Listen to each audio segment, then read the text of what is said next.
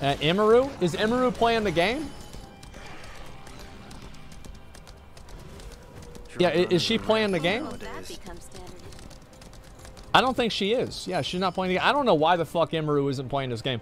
Like, anybody that I see that plays League, I just assume they're going to play Lost Ark. So I was surprised that she didn't play it. I thought that she would. I guess that ruined y'all's concentration.